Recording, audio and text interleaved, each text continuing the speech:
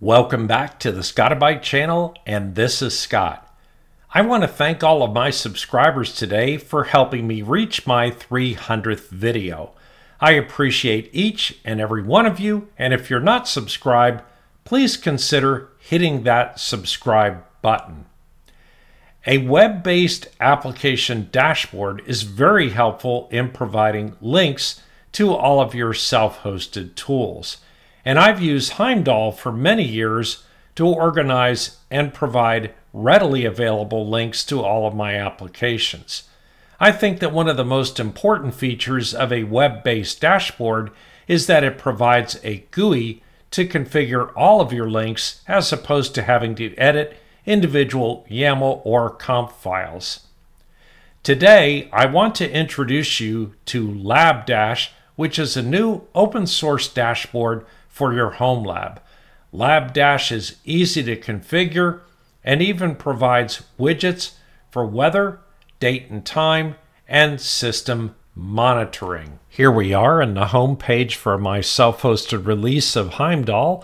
And Heimdall is a pretty simple application in that it provides icons for each of your self-hosted applications, which are simply links to their web addresses. And then we have the option over here to rearrange the order of those icons, and we also have the ability to go down and define additional applications by specifying their name, the URL, and then we can go back and edit them, and we can also change the colors and the text associated with them as well. Next up, we have the GitHub page for LabDash, which is the application that I want to discuss here. LabDash has about 15 minor releases over the course of slightly over a week, and so it was released in around the beginning of April of 2025. If we scroll down here, we have a basic picture of what a LabDash dashboard looks like, and then further down it says that LabDash features a customizable grid layout where you can add various widgets, links to your tools and services, system information, service health checks, custom widgets, and more. And I gather by what I've seen here with the applications so far is that they tend to expand it much more. And it's very simply configured with the Docker Compose file, which we'll get into here in a moment. My LabDash web menu is pretty simple here. I have a widget for the weather, and I have a widget for the date and time, and then I have various desktop widgets for each of my available applications. And you'll notice in the lower right-hand corner that they have an icon, which in my case is green for every app, and it means that that particular application is up and running. There is also a customizable search bar in the top line of your LabDash dashboard. And for example, here I can go ahead and type in Scotti-BYTE website, and it will go ahead and bring up my Scotti-BYTE website. So we have basically it opens another tab and it goes ahead and displays that. You can also type in a search. For example, we could type in Scotti-BYTE YouTube, and that will go ahead and bring up a search. And in this particular case, I'm using my search XNG, and it's going ahead and returning those search values here and listing the returns in another tab of my web browser. Heading back to my LabDash web page, you can go up here to the hamburger menu in the upper right-hand corner, and we can choose the option for login. And so now I'll go ahead and log into my LabDash instance. And once I'm logged in, it will provide me the same icons that you saw before. But now if I go up to the hamburger menu, I have the option to edit the dashboard.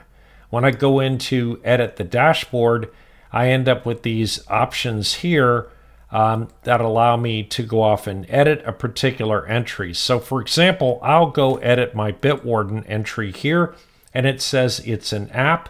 The name of it is Bitwarden, It gives the URL for my Bitwarden instance, and then it goes ahead and asks me to select an icon for it. So we'll look at that a little bit more deeply here in just a moment. The other thing that this allows you to do is you can move the icons around and change the order of them just by doing a drag and drop. Now that we're logged in, if you look in the upper right hand corner, in addition to the hamburger menu, we also have a plus sign. If you click the plus sign, it gives you an option to add a new item to your menu.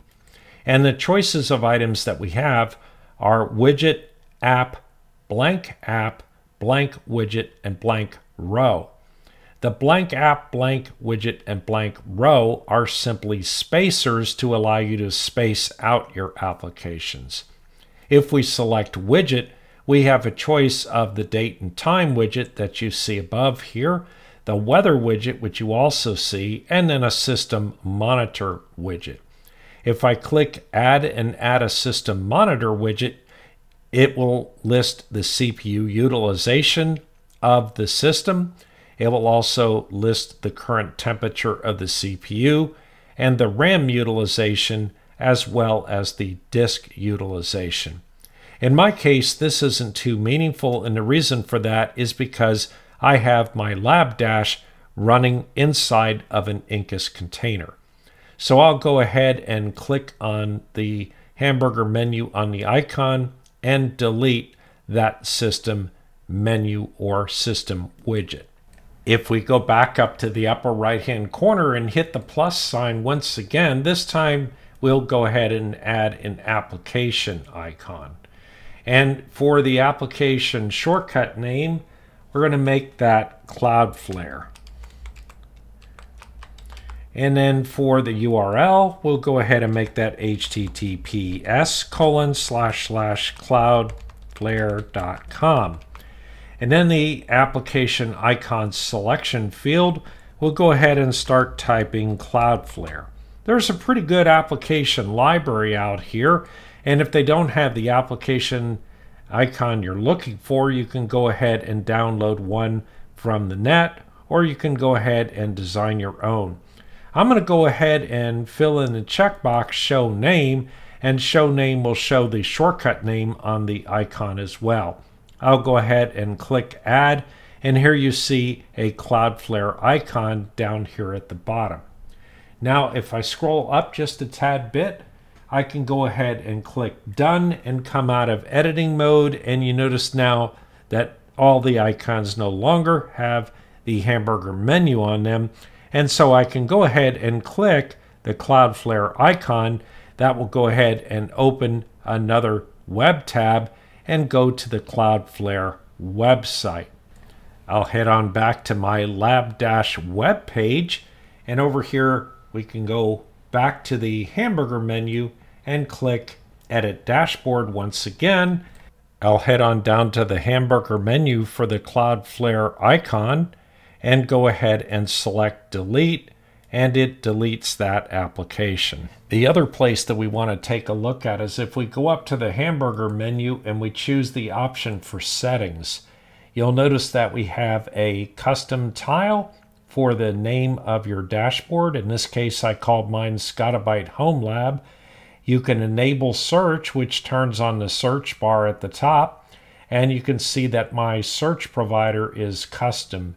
My search provider is not Google, and in fact this isn't correct.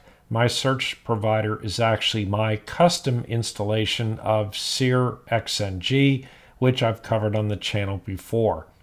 If we head down to the appearance icon, we can have a background wallpaper for the application, which I have not chosen. And if we go down to the backup option, you have an option to export your current configuration, where you can import it to another configuration. Which brings me to a point. Apparently there is also a lab dash application for Android and a lab dash application for iOS as well. When you're finished editing the configuration for lab dash, you can go up here and click on the icon in the upper left hand corner, and that will go back to the menu. And at this point, let's go off and see how to install Labdash on your system. Here we are in one of my Incus servers, and I'm going to go ahead and create an Incus container for the installation of Labdash. I'll do that with an Incus launch images :Ubuntu/2404. I'm calling the application Labdash, or the name of the container Labdash. I'm giving it the default profile and also the bridge profile that I've discussed in Incus containers step by step.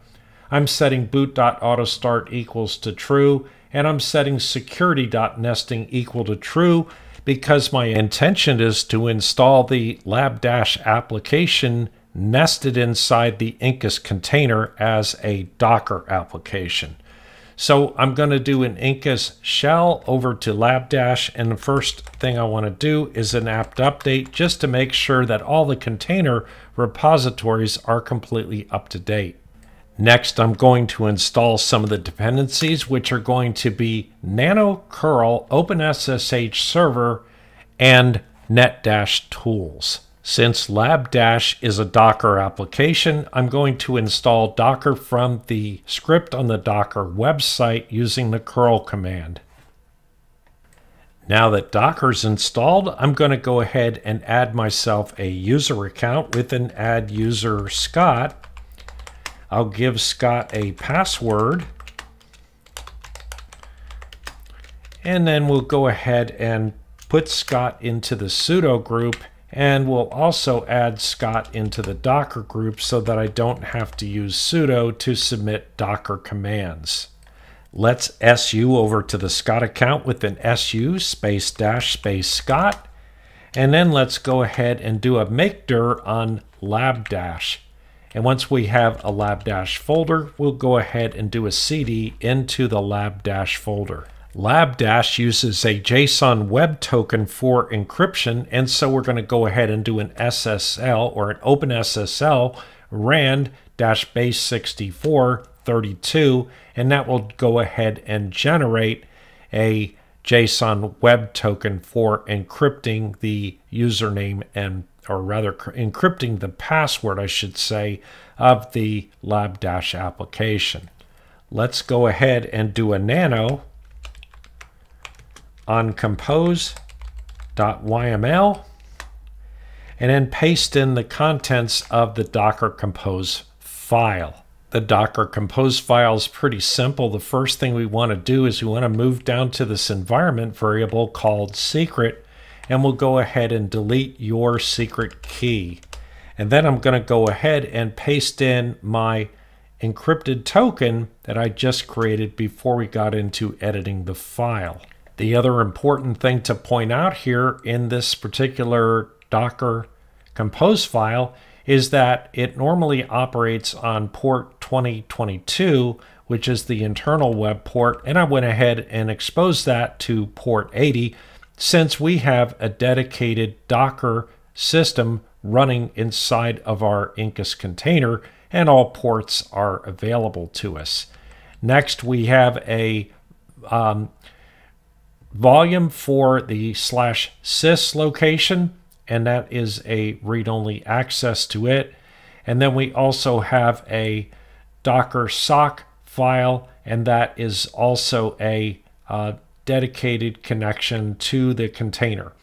And then we have a config folder and also an uploads folder, and those are going to be our two non-volatile folders for the application. Once we have made an update to our JWT token, we'll go ahead and do a Control-O and enter to write the file out, and a Control-X to exit the nano editor. To download the container overlays and start the application, we simply do a docker space compose space up-d. Now that the application is running, you can do a docker space ps, and you should see that it is up and running, and you can see here that it is. Let's see what address this is running on by simply doing an ifconfig, and the ifconfig command will say that the ETH0 device, which is what you're looking for in my case, is running at 192.168.1.198, and your address will vary. Now if you head back to your web browser and enter that address and hit enter, it should go ahead and say welcome to LabDash. I go ahead and click next, and it says LabDash features a customizable grid layout where you can add various widgets. And click next again, and it gives you a little bit more information. I click next again, and again it tells you your data remains private because it is loaded on your local server. And finally, one more next, and it asks for the username. I'll go ahead and type in Scott. I'll type in a password, and then I'll go ahead and confirm that password, and I'll say create account and continue. And now it comes up and says created account successfully, and once it does that, I can click on OK. So what we have here by default is going to be the weather widget, the clock widget, and then the system status widget. In this particular case, the status widget doesn't mean a lot in regards to the disk space in particular because it's trying to look at an Incus container, which is how I decided to implement this. If I go up here to the drop-down menu and I say Edit Dashboard, it has a whole bunch of empty entries in here which you can certainly edit and add to, or you can hit the plus sign up here to deal with some others and go ahead and enter those as well. But in this case, since I don't really want the dashboard here, I can click the I for information, and it is calling out the system that the Incus container is running on. But I can go up here and click the three-dot hamburger menu and say delete that system widget. When I say delete, that goes ahead and goes away. And now from here on, you can go ahead and configure LabDash for your custom self-hosted applications. LabDash looks like a great alternative to Heimdall, which can be configured completely from the GUI. Anyway, that's it for today. Please subscribe and like to the channel, and don't forget to hit your notification bell, and we'll see you next time.